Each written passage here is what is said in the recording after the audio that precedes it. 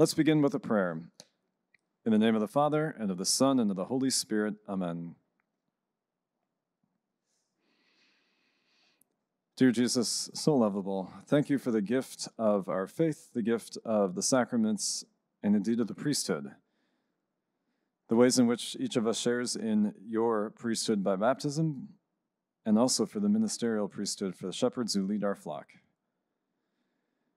Fan into a flame the gifts that we have received by the inpouring of the Holy Spirit, so that we may bless your name and offer fitting sacrifice and worship. Help us to trust in you. In your name we pray. Amen.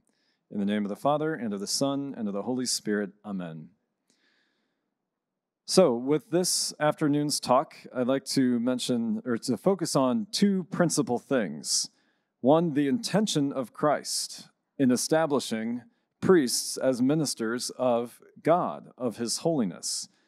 We'll be leapfrogging through a few passages, pointing out one or two things about each passage that show us Christ's intention for making the apostles and their successors priests, and also the ways that he depicts himself as a priest.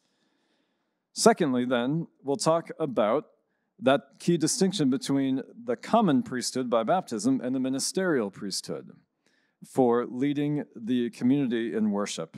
So those are the two focuses here, and I will definitely be littering my presentations with certain just stories that share with you my joy at being a priest and the ways that I've found it helpful to pray, each one of us as a priest. And goodness, I'm a teacher, but I'm out of practice this summer. I'm losing my voice, so pardon me if I have to take a sip of water every once in a while. I don't know how Dr. Scott Hahn does it. He gives so many talks, or if anybody's a high school teacher. I don't know how you do it. But let's begin with a discussion about Christ's intention. Oh, and just a word about what I'm using. There are two principal books that I'm using for the content of this talk, along with what I know myself. One is John Bergsman's book, Jesus and the Old Testament Roots of the Priesthood, a very good, understandable biblical theology that is, I would say, popular in the sense of for everybody, that leans into good scholarship, but is not overly academic. It's very good. This one, The Theology of the Priesthood by Jean Galot, a Jesuit priest who used to teach in Rome, is definitely more on the academic biblical theology side of things, not so much on the relevance to life, but the data is so good, and you can tell that this guy knows and loves the priesthood. So I'll be drawing a lot from these two resources and from what I've learned myself. So let's begin by talking about Christ's intention. Basically, we have to ask the question, given the fact that Jesus is never called a priest in the Gospels, or even in the letters of Paul and others, and the fact that that word priest doesn't appear for the apostles, at least, and for the disciples in the Gospels. So how and why do we say that he was a priest, in fact, a high priest? That language is all over the letter to the Hebrews. We won't be focusing on letter to the Hebrews today in depth because letter to the Hebrews focuses exclusively on the ministerial priesthood of Jesus and how his priesthood is from the order of Melchizedek, not Levi. And so it's not the hereditary chain of Levi and his clan. It is an amazing treatise on what Jesus' sacrifice actually meant and looked like. And probably the best book on letter to the Hebrews that I've ever read is Fulton Sheen's The Priest is Not His Own. If you want to know what a priest is, a Catholic priest is to this day, read that. It's the best commentary on the letter to the Hebrews. But instead, we're going to focus on Jesus' words in the Gospels, but then also Paul's words in his letters and the data that we find in the book of Revelation. So let's jump right in and talk about certain passages in the Gospels that depict Christ as a priest and then depict him intending his apostles and successors to be priests themselves. John Bergsman starts us with the presentation at the beginning of Luke's Gospel in chapter 2. A curious fact about his presentation in the temple. the scene does not say anything about redeeming Jesus and nothing about buying him back from his priestly role. This goes back to Old Testament times. In the beginning of the Hebrew faith, the head of each family, meaning the firstborn son, functioned as a priest for the family, lifting up sacrifices and offering a blessing. Then, after the sin of the golden calf in Exodus 32, that changed, and the priesthood was restricted to Leviticus, or to the Levites. And so, instead of a father offering his firstborn son to be a priest in service of God, instead, he would offer his child to God, but would ransom him, meaning buy his son back, just like God ransomed his firstborn son, the Hebrew people, out of Egypt in the Exodus. And so the offering that was to be given at the presentation of one's firstborn son was a gesture of getting a child back to not have to leave him in the temple to be a priest. Notice what the father and mother of Jesus do when they present him in the temple. Luke did not believe that Jesus was ever bought back from God. Jesus was brought to the temple and presented because he would serve in a priestly role. Luke even quotes, "Every male that opens the womb shall be called holy to the Lord." That's the consecrated status, Bergma says, of a firstborn son before he was bought back, redeemed, and replaced by the Levites. And here's the key. Luke does not quote the latter passage about the calf and the child having to be redeemed. Instead, Luke says that Mary and Joseph offer a sacrifice according to what is said in the law of the Lord, a pair of turtle doves or 2 young pigeons. That is not the redemption sacrifice. Rather, it is a sacrifice for the ritual purification of a mother from Leviticus 12. After a mother was completely healed from childbirth, you would offer a sacrifice on her behalf, which would mark the return of ritual cleanliness for her. In other words, the parents of Jesus didn't offer a redeeming sacrifice because it wasn't their intention to take their son back to keep him from being a priest. They brought him to the temple and left him there, just like what happened to Samuel. Hannah brought Samuel to present him at the temple, and he stays at the temple. He is not redeemed, and he eventually becomes priest. Bergsma says this: "This may explain some of the reasons behind the finding of the child Jesus in the temple. Essentially, he's a model of Samuel. Jesus might have known that he hadn't been redeemed as a baby, and when Mary and Joseph brought him to the temple the second time, he thought it was now time to fulfill his priestly duties, to stay there, to instruct in the law, just like Hannah left Samuel." Luke might be portraying Jesus like Samuel as the rare exception of an Israelite firstborn who is not redeemed, but instead serves as a priest. That's a good way, I think, to read the presentation and the finding of Jesus in the temple, in light of that priestly background from the book of Leviticus. Now, let's move on to another passage, especially the analogy that Jesus draws with the apostles. You may recall the famous instance in Matthew 12. Jesus' disciples are picking grain on the Sabbath, and the Pharisees say, "Hey, come on, what gives? You can't do that. You're not even following the law. You shall not work on the Sabbath."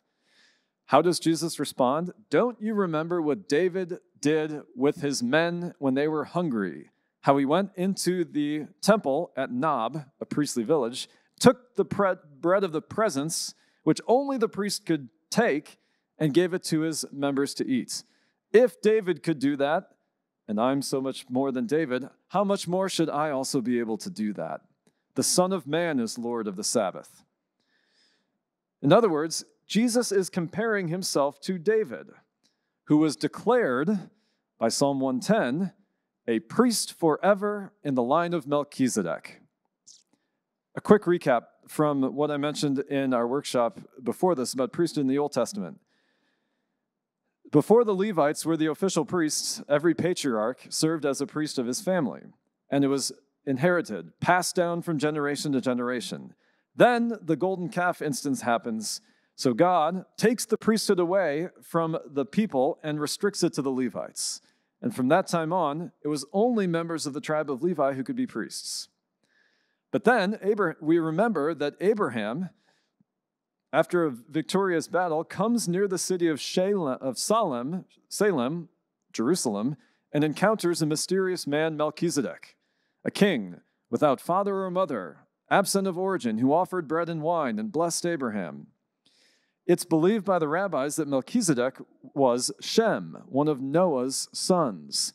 In other words, the patriarchal priesthood before the Levites was passed down to Melchizedek, who was also a king. So David starts doing all these priestly things, taking the Ark of the Covenant, wearing the priestly garments, taking the bread of the presence, because he's acting like Melchizedek, king of Jerusalem, a king and a priest. Jesus, who is not of the tribe of Levi, himself acts like a priest because he is from David. So that's what's going on here when Jesus compares himself to David here by taking the grain. And he compares his apostles to David's sons, his men, in a situation where they performed a priestly act, eating the bread of the presence, which is a type of the Eucharist. Jesus' logic here is that as temple priests, he and his apostles are allowed to work on the Sabbath. Pope Benedict commented on this passage in his Jesus of Nazareth books by saying, "This seems like a bold claim. If I, as a Catholic, am saying here that David meant to be instituting a new priest here, people might think, oh, that's the Catholics reading in Catholic theology to the Old Testament." So, Pope Benedict cited the Rabbi Jacob Neusner, who commented on this instance of Matthew 12, saying this: Jesus and his disciples may do on the Sabbath what they do because they stand in the place of the priest in the temple. Jesus here established a new priesthood. So even a Jewish scholar picked up on Jesus' action of letting the disciples pick grain. He was speaking priestly and letting his disciples do a priestly thing. Another passage that we find very familiar, Matthew 16, the famous instance of Peter confessing his faith in Jesus, who says, "Blessed are you, Simon, son of Jonah. Flesh and blood has not revealed this to you, but my heavenly Father. You're Peter. On this rock I will build my church." Notice what he says then to Peter. "I give you the keys of the kingdom. Whatever you bind on earth is bound in heaven, and whatever you loose on earth is loosed in heaven." That same authority, binding and loosing, is extended to all the rest of the apostles in chapter 18, 2 chapters later. The phrase to bind and to loose in the days of Jesus was a common metaphor for rabbinic preaching. The rabbis had the authority to bind the people to certain interpretations of the law, and then also to loosen them from errant interpretations of the law. So to bind and to loose had resonances in Old Testament times of the rabbis and also the Sadducees, the priests, who would teach God's law. This is funnily echoed in an infamous instance in recent church history. I'm from St. Louis, Missouri. Probably our most famous bishop was Archbishop Kenrick. Kenrick, after whom our seminary is named, famously went over to Rome for the First Vatican Council, at which papal infallibility was defined. That when the Pope speaks in union with the bishops or on his own as chief shepherd of the church in full authority on matters of faith and morals, he cannot err. He is preserved from error because of what Jesus said to Peter here. Kenrick didn't like that. Kenrick, he didn't necessarily disagree with it, but he didn't think it should be declared as dogma because he thought that would hurt our ecumenism with Protestants. Okay, fine. So he left. He left the First Vatican Council a day early so he wouldn't have to vote against the majority. Great. One bishop stayed who voted no. The Bishop of Little Rock, Arkansas. He voted no. So after that vote, it was passed unanimously, -1, and all the bishops of the world, who were still there, went to the Pope and pledged loyalty to him. And when the Bishop of Little Rock came to the Pope, his aide whispered down in his ear, this is the guy from Little Rock, And the Pope said, apparently, Little Rock meets Big Rock. And he was mortified. Oh, man. Peter, as priest, had the ability and the authority to bind people to certain doctrine. And so even there, Jesus is establishing that priestly power of teaching. Now, probably my favorite one is the feet washing in John 13. Priests in the book of Exodus had to wash their feet before entering the sanctuary and performing any kind of ministerial duty. The foot washing of the apostles happens, of course, right before the institution of the Eucharist. And it's really interesting that of all the priestly garments that are described in the book of Leviticus, there's one article missing: shoes. The priest's feet are described as being unclothed. Why is that? I mentioned, just as a recap of what I said in the last workshop, the way to purchase something in the Old Old Testament times, was if I wanted to sell a field to you, I would take my shoe off, give it to you, you'd pay me, you'd put the shoe on your foot and stand on the ground that you just purchased. Exchange of sandal was a way of taking possession and purchasing, which is why God said to Moses, don't come close to this burning bush. Take your sandals off. You're on holy ground. You have no claim of ownership over God, which is why John the Baptist says, I'm not the bridegroom. I can't even loosen his sandal. I don't own him. So, likewise, priests in the Old Testament went into the service of the sanctuary without shoes on, because it was a moment of humility for them. You don't own the divinity. You are the servant of the divinity. And of course, what does Jesus do here? He comes as a servant and instructs the disciples to imitate him in service. Now, Jesus says this after Peter protests, you're not going to wash my feet. If I do not wash your feet, you will have no part in me. The Greek word for part or portion is meris, M-E-R-I-S. Its use in the Old Testament is exclusively priestly. Numbers 18-20, the Lord said to Aaron, you shall have no inheritance in the land, neither shall you have any portion among them. I am your portion and your inheritance among the people of Israel. To the Levites I have given every tithe in Israel for their portion. Portion, portion, portion. It's explicitly priestly imagery. Priests have no portion in the land of Israel because God is theirs. He provides for them.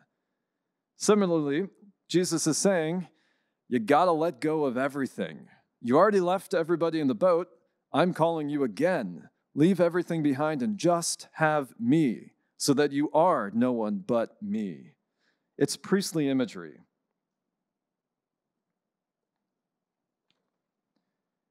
Then another instance from John chapter 13 through 17, that is the Last Supper in John. Chapter 17 is called the high priestly prayer of Jesus. Why? Because Jesus interrupts his discourse with the disciples and speaks to the Father in their presence so that they can hear it. His prayer takes the exact same structure of the high priestly prayer on the Day of Atonement. The high priestly prayer, first he speaks and prays to God, then he prays for himself, then for the priests, then for the people. How does Jesus speak? First, he talks to God, sanctify your name. Then he talks about the disciples, consecrate them in the truth. And then he speaks about the rest of the world. I give my life for the rest of the world. He's being depicted as doing the high priestly thing, to pray to God on the Day of Atonement when sins and debts are forgiven. Just like his sacrifice on the cross is the moment when the debt of our sin is being canceled. So even though Jesus is never called priest and doesn't call himself a priest, he's acting in a priestly way, very intentionally.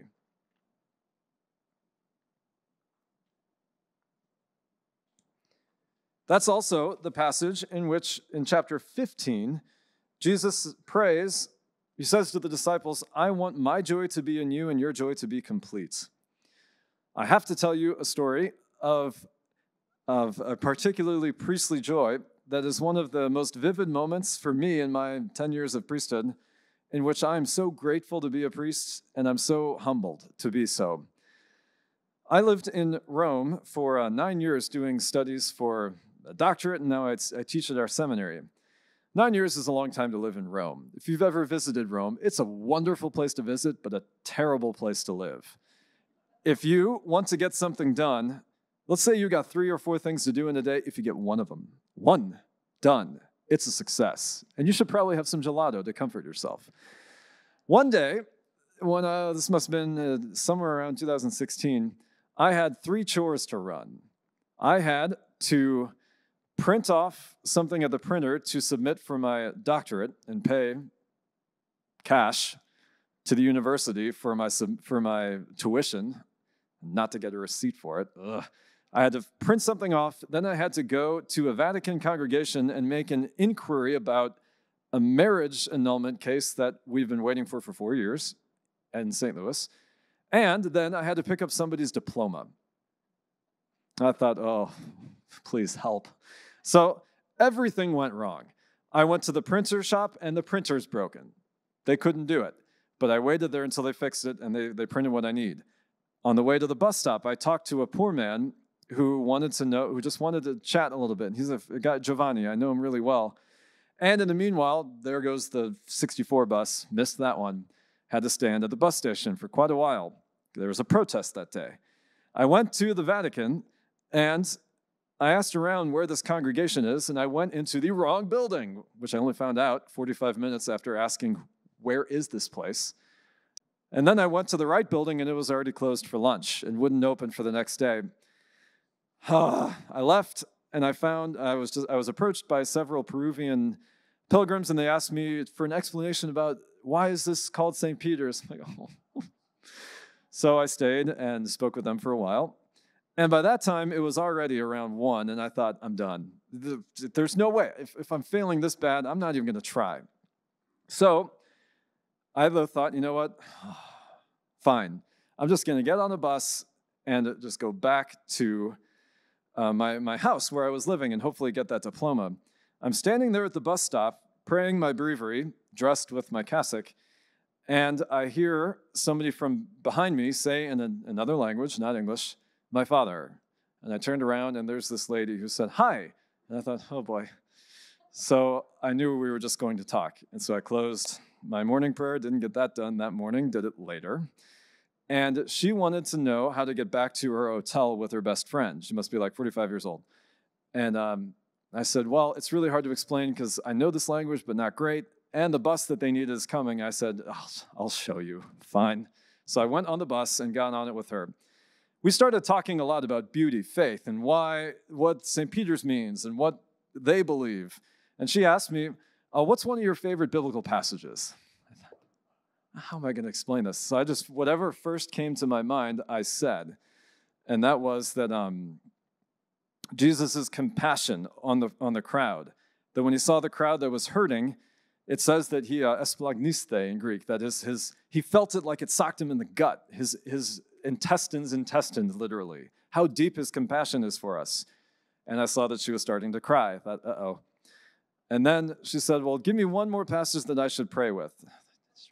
So I said, John 11, the single shortest sentence in the English language Bible. You know, Lazarus has died. Martha comes out cool, calm, and collected. Lord, if you had been here, he wouldn't have died.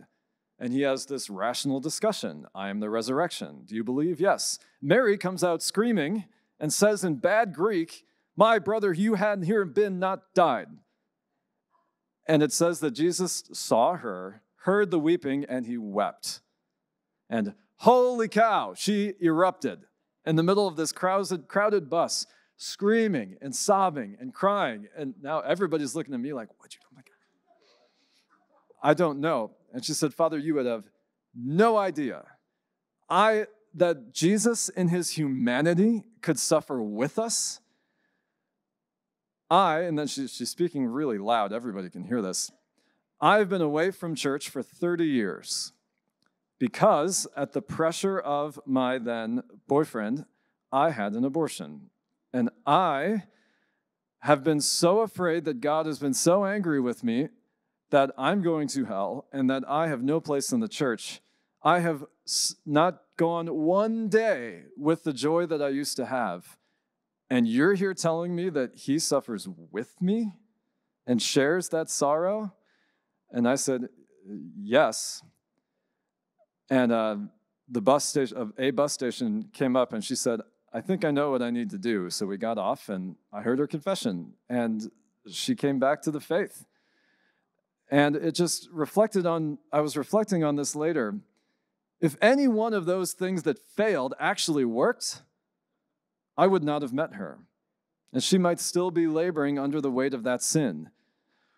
Wisdom 8:1, the wisdom of God orders all things well, so long as we priests make ourselves available, the holiness of God is made available to others. And so I learned that day how important it is to just be available, to make God's holiness and his grace and sacraments available. That's the kind of joy I think that Jesus was promising the disciples when he said, I want my joy to be in you and your joy to be complete. The joy of those angels in heaven who rejoice over one repentant sinner coming back. So when I love being a priest. I absolutely love it. Now, okay, back to the text.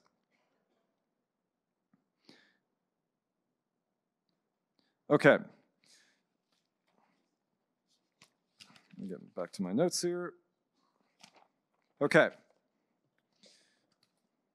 One of my other favorite passages is Mark chapter 3, verses 13 to 16, when Jesus says, you did not choose me, no, I chose you.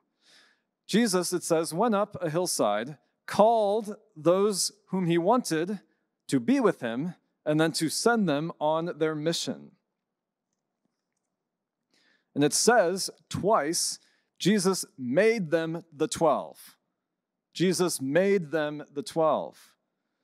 This event happens here is not only the choice of the 12 men one by one, it's the constitution of a group, the 12, a group that bespeaks a new creation. The verb to make reminds us of the Genesis account of creation. And again in Isaiah, we see this in reference to the establishment of God's people. That word in Greek was also the Greek word used to describe the making of persons holy in the book of Leviticus. Aaron and Moses were made holy and made priests. And so Jesus, making this group of 12, is establishing them as a new unit of sanctity and holiness and priesthood.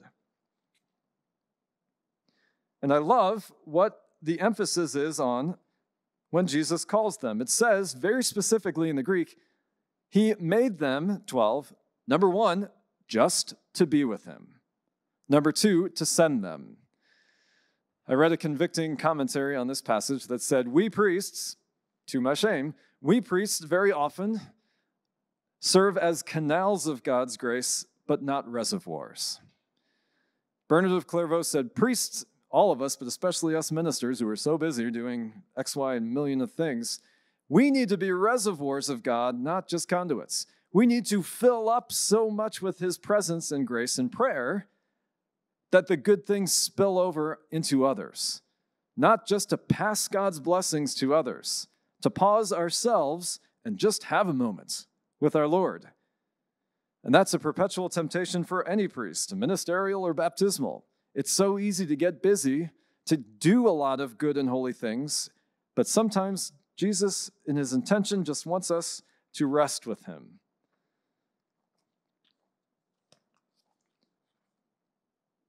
Of course, when it says that Jesus wanted them to be with him, he's acting as God. Exodus chapter 3, the burning bush. God reveals his name to Moses and says in Hebrew, Ehyeh asher ehyeh, which is translated literally as, I will be who I will be. We usually just say, I am who I am. There's a big debate about that word. We don't actually know how it's supposed to be pronounced. We say Yahweh, but that's actually our best guess. The rabbis, in order to keep his name from being used improperly, would hide the proper pronunciation of the name of God. They would write the letters without vowels. So Hebrew is a consonantal language with just consonants. Eventually, certain consonants were used as vowels. God's name itself is comprised entirely of those voweled consonants, which makes it very mysterious. In many ancient manuscripts, they just flat out erased it to make sure that nobody would say God's name in vain. So there's a big debate about how we pronounce it and what it means. In the Hebrew tradition, how they understand it is they understand it as an expression of God's fidelity. I will always be who I always am, with you, for you. It's his hesed, his loyalty. Just like Jesus said, I'm with you always, he who is Emmanuel. So Jesus is telling his priests, I want you, I need you to serve, and I'm always going to be with you. A good reminder for us, especially whenever we become discouraged in our ministry. Okay, enough of that. Let's speak then about the two kinds of priesthood that we read about in the New Testament, in the Gospels, but also then later in later texts. The priesthood of all the baptized, the common priesthood, and the ministerial priesthood. Basically, these are two ways that we participate as Christians in Christ's priesthood. And that's the first and fundamental point. It's not about us, it's about him. It's his power working in us. We find instances in the New Testament that seem to refer to a common priesthood. Romans 12, verse 1. I appeal to you, therefore, brethren, by the mercies of God, present your bodies as a living sacrifice, holy and acceptable to God, which is your spiritual worship. Paul is saying that each one of us who has become a Christian by baptism are called to imitate Christ in his act of self-gift, of sacrifice, of offering to God the best things of our lives and also the difficult things, and asking him to make them holy. That ultimately goes back to Adam, all the way back to the first man, Adam's original priesthood. What was his offering? His body, when he lay down into a sleep and God brought from it Eve. So too, all Christians are called by God, we hear Paul saying, as priests to make an offering of self to God. Just like we do every time we go to Mass. The preparation of the gifts. That whole gesture is the laity's chance, supreme chance, to exercise their priesthood. Lay on the altar whatever gift you can give God so that it can be joined by the minister to the one offering of Christ represented at the altar. I was tasked by the diocese to offer a monthly Mass in French for a group of Africans that moved to St. Louis right before COVID. And I grew up in North Dakota, at farm. I'm very German-Russian. I've got my business. I'm not going to be too expressive. You've got your business. And so the first Mass that I did for this group of Africans, a choir of 30, decked out in their traditional garb, swaying, clapping, belting out amazing French African spirituals. I was so edified by the procession for gifts. People came from the very back, and there were two people in front and then two people behind holding the gifts. The two in front were swaying up the aisle, and they were rubbing their hands on the ground and then lifting them up in the air. And they did that repeatedly.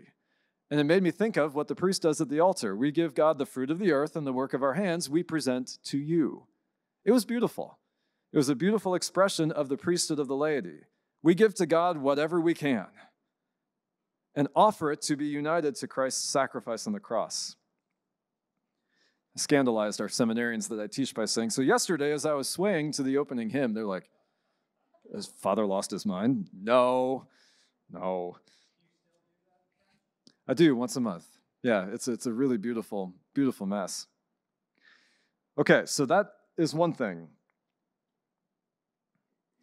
Another way, so that's Romans 12. Another passage is 1 Peter 2:9. Quote, you are a chosen race, a royal priesthood, a holy nation, God's own people, so that you may declare the wonderful deeds of him who called you out of darkness into his marvelous light. more or less a direct citation of Exodus 19:5, where God tells Moses to instruct the people how to be priests, sacrifice and blessing. Offer, consecrate to God yourself, and ask for his blessing on you and others. Sacrifice and blessing. That's what Peter is saying to the whole Christian faithful, a royal priesthood, a holy nation. St. Peter Chrysologus, a church father, comments as so. He says, "How marvelous is the priesthood of the baptized! For the Christian is both the victim that is offered on his behalf and the priest who makes the offering. With himself and in himself, he brings the sacrifice that he is to offer God for himself." Very much a direct agency in what is going on.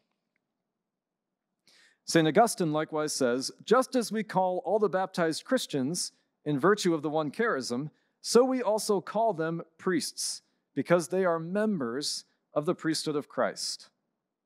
Catechism, paragraph 1591. The whole church is a priestly people. Through baptism, all the faithful share in the priesthood of Christ. And based on this common priesthood, in order to its service, there exists another participation in the ministry of Christ, the sacrament conferred. Catechism 1591. I also love how the priest expresses this right after the presentation of the gifts. "Pray, brethren, that my sacrifice and yours may be acceptable to God our Almighty Father." Joining what the people bring to the altar with what the priest himself brings, and as minister uniting it to this one sacrifice of Christ. Awesome. So how does the lay faithful exercise their priesthood? John Bergsma, simple answer, he says, sanctify the temporal order, ordinary society. Inject and infuse ordinary society with God's holiness. Bring Christ to secular society. Yes, hard to do. Very, very hard to do. Never underestimate the power of a subtle witness. Mother Teresa was noted for saying, "Don't pray in order to be seen, but never be afraid to be seen while praying." I love going into the Holy Lands, and because Christians are such a minority over there, you can pick them out in a heartbeat, especially when they are in a car. Almost every Christian car has hanging from the rearview mirror a rosary. And it's amazing to be able to see and to show that's the faith that they bring into ordinary life, and thereby are striving to consecrate it. Okay, so that is the priesthood of all the baptized. Now, the ministerial priesthood. Notice that the men who are consecrated as ministerial priests have the authority to do the things that Old Testament priests used to do. Perform sacrifice, Luke 22, forgive sins, John 20, and interpret God's law. I get the question a lot from people that I lead in RCIA. "Father, why can't I just go straight to God and tell him I'm sorry for my sins? Why do I have to go through a priest? Why does he need to know?" Well, John 20, the very first thing that Jesus did after the resurrection was the very first time that Jesus appeared to the disciples after the resurrection, behind closed doors, what does he do? He breathes on them and says, "Peace to you. Receive the Holy Spirit, whose sins you forgive are forgiven." Kind of like what he had said in Matthew 16, "Whatever you bind on earth is bound in heaven, and loose on earth is loosed in heaven." Jesus intended it to be the ordinary means of forgiveness of sins to go through the priests. And lo and behold, what does the priest say in the confessional during absolution? He makes reference to pardon and peace, John 20, mention of the Holy Spirit, and "I absolve you of your sins." Direct citation of John 20. So in that way, we see one key feature of ministerial priesthood being working for the forgiveness of sins. Now, what about this hierarchy? A lot of people will point out that this whole idea of bishop, priest, and deacon is a later structure that is foisted on the early church by the Catholic faith, that it's not found in the Acts of the Apostles. The answer is no, but it is complicated. Most explicitly in the letters of Paul and also actually the apostles, we see two ranks of service. We see episkopoi, those who are episcopal, the bishops. Literally, it means episkopos. Epi on top of, skopos like a scope, to look over. They're overlookers. They're the ones who, I should say, who look over. They don't overlook the community. They look over. They watch over the community. They are called bishops. Then we have diakonoi, those who are servants, the deacons, who manage the material goods of the church, who would preach, and also who would tend to the poor. So what about priesthood? Where does that come in? Well, we see a bit of equivocation going on in Acts of the Apostles. Some of the episkopoi are called presbyteroi, which is eventually where we get the word presbyter, and through Middle English, priest, presbyter, priest. It meant initially old man. A presbyteros is an old man. Paul, writing the pastoral epistle, says, I, Paul, presbyteros. He's an old man. He's by the time he is about to be killed. Paul clearly was a bishop. How else could he otherwise make Titus and Timothy bishops in Crete and in Ephesus? So that word presbyteroi was used to describe bishops, but then also sometimes ministers who didn't fit in either the episcopacy or the diaconate, rather as an intermediary, as one who ministered at the altar. Priests, we would say. St. Clement, the third pope, describes the Christian hierarchy, calling them their old covenant names. The bishop is referred to as the high priest, the presbyters he calls priests, and the deacons he calls Levites. So St. Clement of Rome, 196 AD, living witness of the faith of the apostles, takes up Jesus' language from John 17, the high priestly prayer, and refers to the leadership of the church in those same categories, suggesting that very early on, there was a threefold structure to the hierarchy of the church. So if anybody asks you, where is that? Say, it's already in seed form in Acts and Paul, but it's already super clear when Clement of Rome comes in 96 AD. And I think it's helpful to remember that.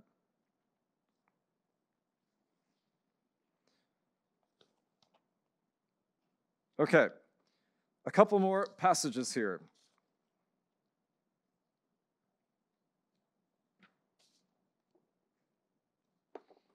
Yes, a few more passages with regards to the ministerial priesthood that we find in the New Testament.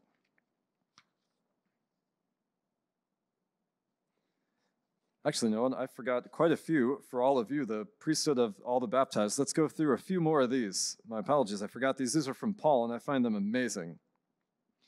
Philippians, my favorite letter of Paul. It's the most personal letter of Paul. It's called his friendship letter. He uses sacrificial language to speak of the faith of the community. By its faith, the community offers a sacrifice and performs a liturgy. Paul will say things like, I am being poured out like a libation on the sacrificial offering of your faith. He's referring to the action of the community as, in some way, sacrificial, an offering even. Faith is not merely the adherence to truth, as important as that is, it's also the attachment to Christ that bespeaks sacrifice. Probably the most explicit reference to the priesthood of all believers is in the book of Revelation, where it's all over the place. Revelation 1:6, Jesus Christ has made us kings and priests to serve God our Father. Revelation 5:20, the throne, the crowd before the throne depicted as priests bowing down and offering their worship to God.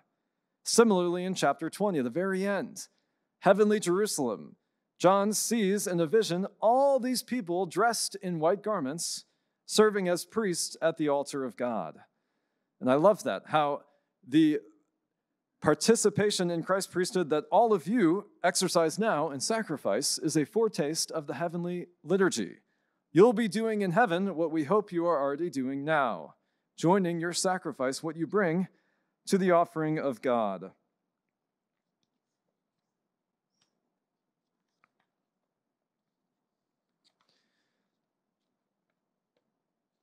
Okay, and actually, with that, those are the things that I wanted at least to cover in our workshop. Thank you. Let's close with a prayer. In the name of the Father, and the Son, and the Holy Spirit. Amen. Dear Lord Jesus, we, as a priestly people, bring before you our whole lives, that which is most on our heart, our families, our friends, our work, our hobbies, our sufferings, everything about us. We present to you, asking that you sanctify them and sanctify us. Make us holy as you are holy. Fortify us so that we can make sacrifices in our life, gifts of ourselves. And through us, please bless the world.